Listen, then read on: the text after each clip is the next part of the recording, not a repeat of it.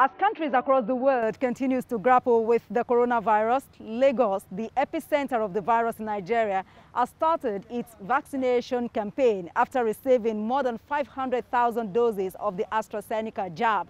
I'm Adedoja Salam Adeniyi. You're welcome to Inside Lagos.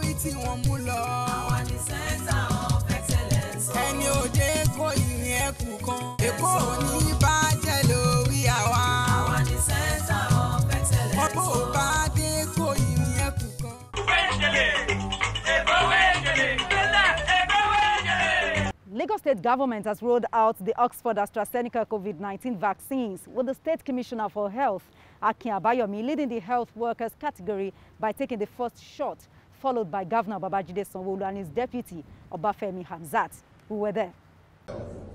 Health workers are the last line of the defense, and that is why they are the first to be protected to save more people.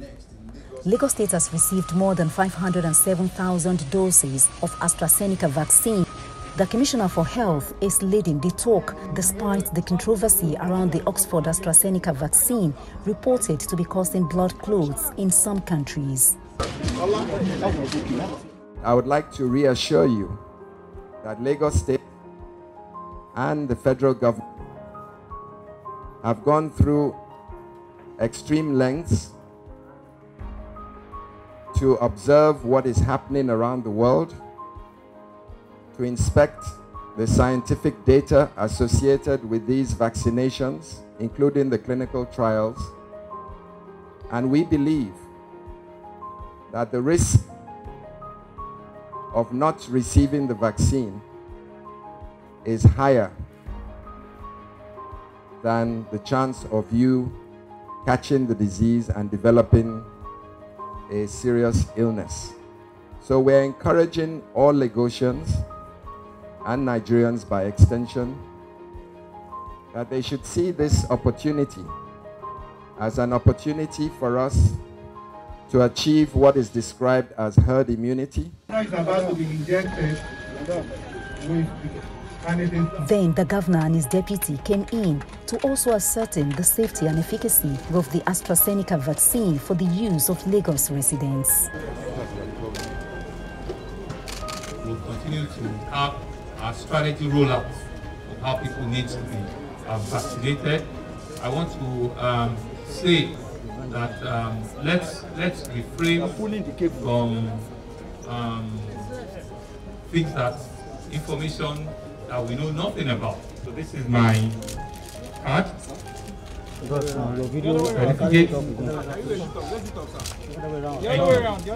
Lagos is getting huge amounts of the vaccine because it is the epicenter of COVID-19 in Nigeria.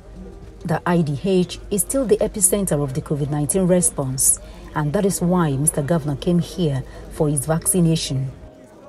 The vaccination program started across 3 centers: Yaba IDH, Lagos State University Teaching Hospital Lassoth, and Federal Medical Center Ebute Metta.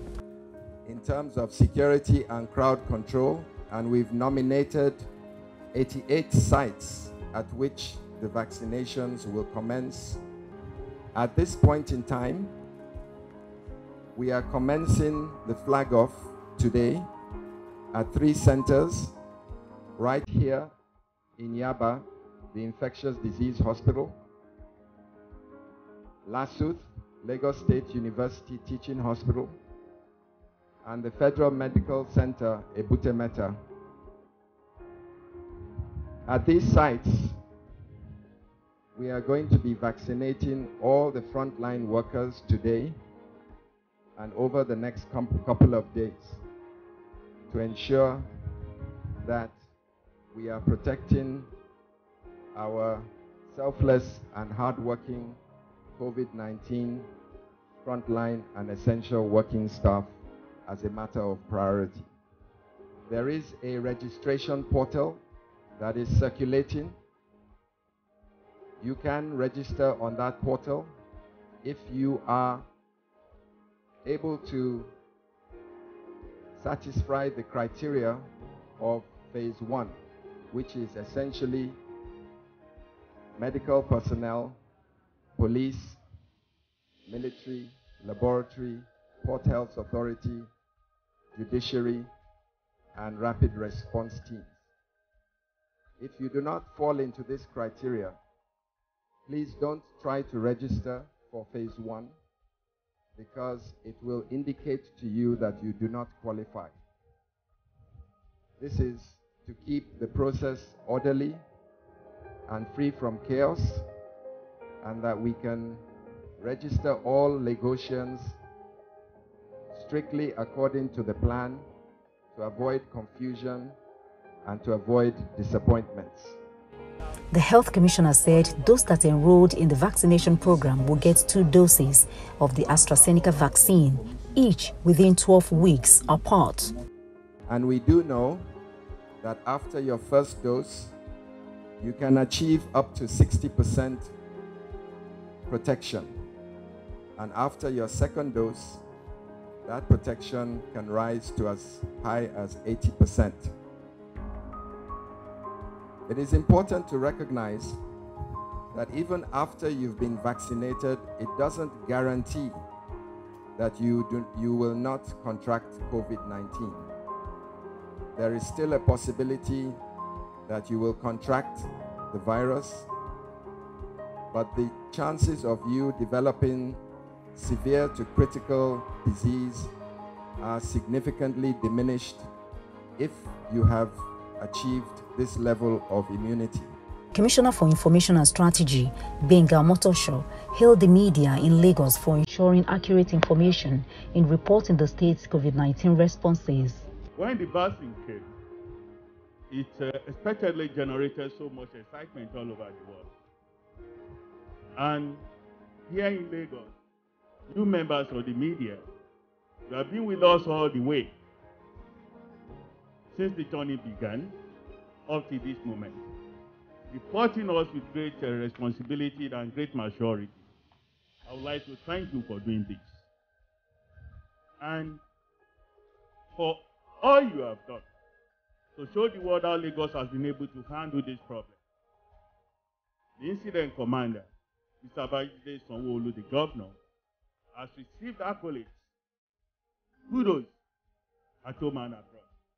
I will implore you not to relax on the way you have been reporting this matter, because that the vaccine has come does not mean that our job as media people is done. We still have to obey the COVID-19 protocols, and this is what I will beg you to keep telling the public, that yes, the vaccine is here, even though we know that it cannot go around everybody. But we have been assured by the experts that the number of people that will be taking the vaccine at the end of the day will be enough for us to be able to get protection. So all of us, we have to ensure that we continue to obey the precautions that have been stated out by the experts, not just because of ourselves, but because of our loved ones. So once again, I would like to thank you for the diligence that you have demonstrated, for the dignity of the media that you have prepared in this particular matter. After the show of confidence, people waited in line to get vaccinated. Medical experts say a single shot of the Oxford Astrazeneca vaccine would reduce the chance of someone getting ill and needing hospital treatment by 60%. Second dose is up to 80%, while people that have recovered from COVID-19 and get vaccinated would have their immune system boosted by 100%. Once injected like this, it teaches the body's immune system how to fight the real virus, should it need to.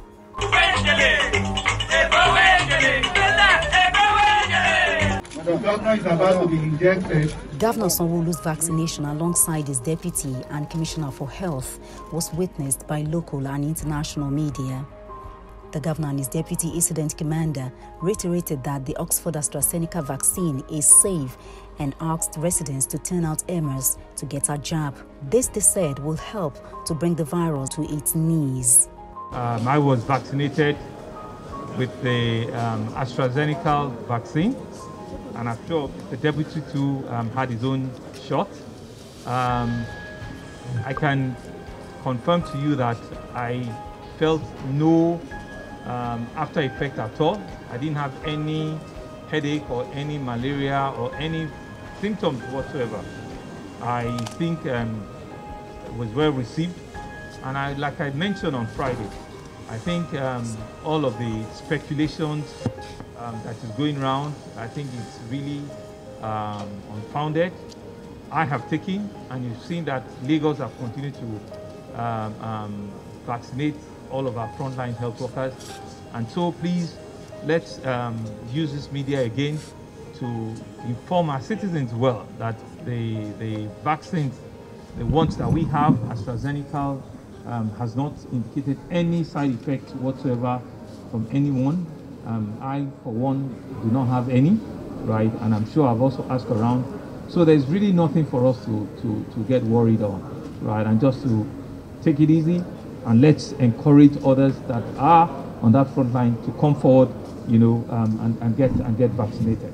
I didn't notice anything on Friday. On Saturday, I felt a little bit bone pains, a bit cold. Of course, the injection site was a bit sore. So I just took some Panadols. I went to sleep. I did a bit of exercise, and then I went to sleep. And I woke up yesterday morning and I felt fantastic, you know. But, you know, everybody is different.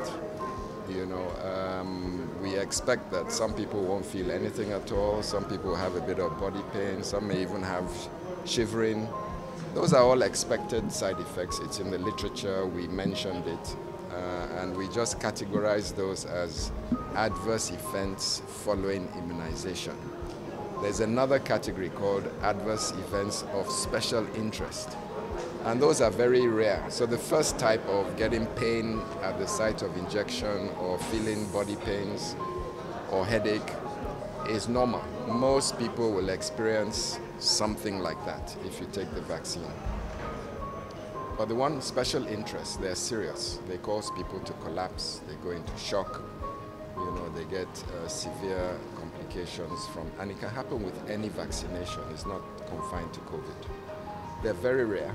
They happen maybe 1 in 5 million people who will take it will experience an anaphylactic reaction. In other words, you react to something in the vaccine. Maybe you're allergic to one of the chemical carriers or something like that. But we're ready for that. If you notice the kit that we had at the site, it contains steroids and all kinds of medication. If anybody gets the vaccine and has an anaphylactic reaction, the doctors at the site of vaccination are ready to deal with that, you know. And of course, you know, we have the digital platform. We give you the contact number of our surveillance officers. Once you've been vaccinated, you can reach back to us either digitally or through a number, and we'll sort you out. And this is one of the reasons why we're not permitting vaccination outside of the accredited facilities that we have designated. For many reasons. One, these side effects can happen. Two, we need to keep everyone's data. Number three, it has to go into a central database. And number four, we need to know where you are to give you your second dose.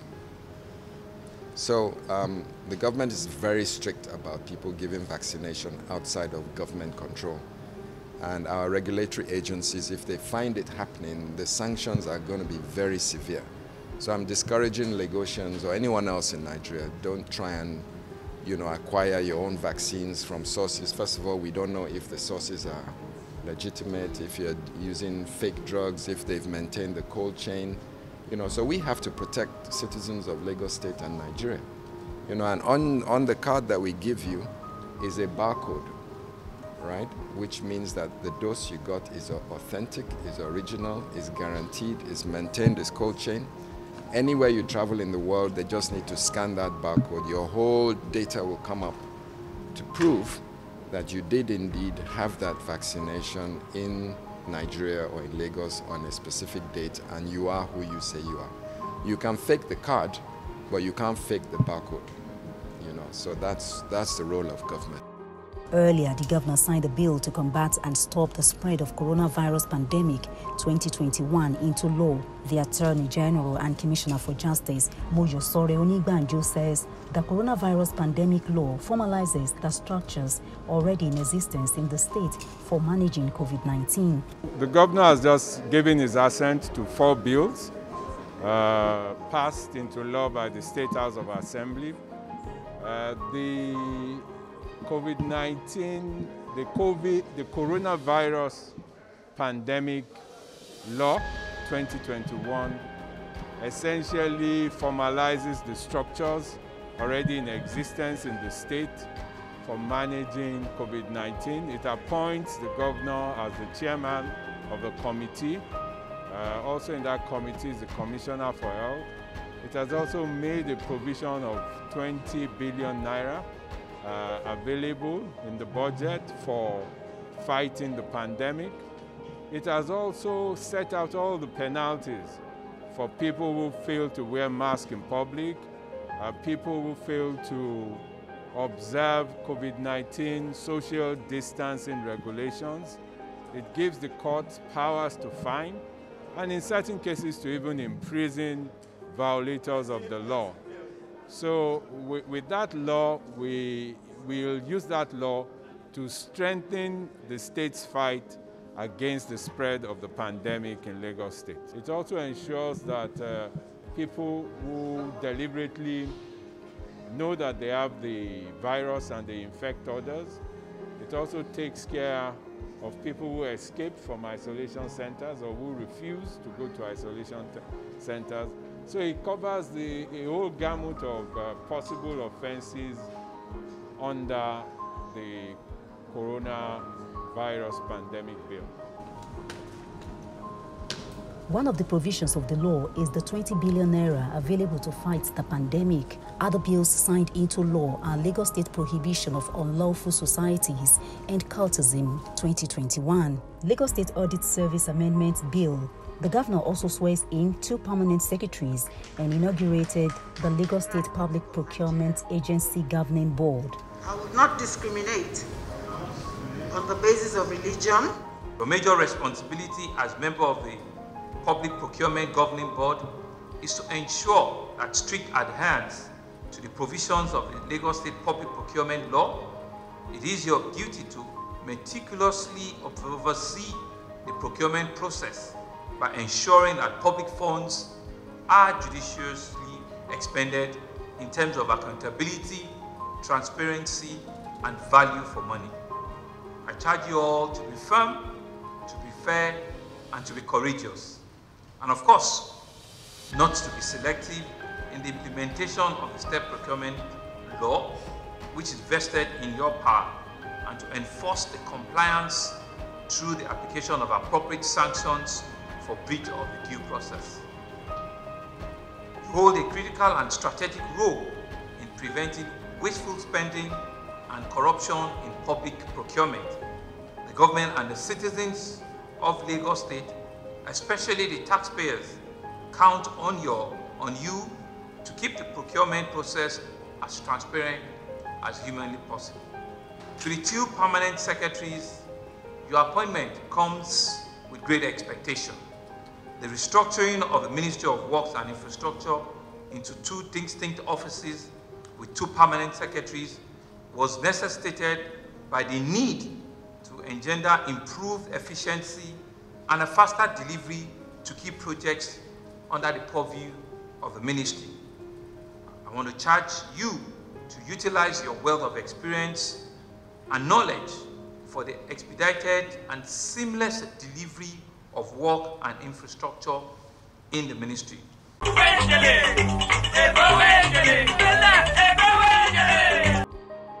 United Nations Office for the Coordination of Humanitarian Affairs says that 8 agencies' research reveals that 60 million Nigerian households do not have access to clean water, but supplying sufficient water becomes more challenging for the government with urban population expansion. Lagos State has become synonymous with massive migration of people, making it even more difficult for its over 20 million residents. I'm a mother. I can consume like 6 buckets of paint water, the big one, the paint bucket of water for a day. Water is actually accessible, but there are times whereby there won't be lights, so we need to call all those aboki molam to get water for us. With this in mind, this government's intervention appears to be coming at the right time. It's the signing of Memorandum of Understanding on Strategic Partnership between the Lagos State government through the Lagos State Water Regulatory Commission and Water Aid. Local and international representatives of Water Aid joined virtually. The Commissioner for the Environment, Tunji Bello, said the MOU demonstrates the priority the government places on availability of water. There is no way by which you can justify why we cannot provide clean water for every single individual person that lives in our territory. So there is no way. And one of the shortcomings that the present administration discovered was that we've been running our water resources independent of institutional setups that we have. It's not the old institutional mechanisms that we had, where one body will just sit down somewhere, providing water, dictating the price, dictating everything, and so on. So we believe that with what you are bringing in now, we'll be able to deliberate and able to have the better way of developing better capacity to managing our water resources better. Capacity building, as we all know, furthers an organization's ability to do new things and improve what they currently do. We understand that the need to strengthen institutional capacity and the regulatory framework, benchmarking against international best practices must happen if we want to improve performance, enhance our ability to function as a regulatory body. We then must build capacity. This is what Water Aid brings to the table, value addition, I call it. For the country director of Water Aid Nigeria, this is coming at a more appropriate time as the world battles coronavirus pandemic. The ways in which you can protect yourself from COVID-19 and its spread is to wash your hands as often as possible. If we do not have proper management and regulation of the sector in terms of water supply, in terms of quality of water, in terms of ability of people to pay for water, the sector will not be sustainable. People will not have access to adequate water for their needs, and then you have large portions of communities excluded from access, and then they become reservoirs for the pandemic, and no matter what you do, it continues to be a reservoir for reinfection of others. At the end of the 3 years agreement, residents will be able to evaluate the outcome of this initiative. And that's where we draw the curtains on today's edition of Inside Lagos. Let's continue to observe all safety protocols, even when vaccinated, so that coronavirus can be brought to its knees. I'm Adedoja Salam Adeni. See you next time, and thanks for watching. Bye-bye.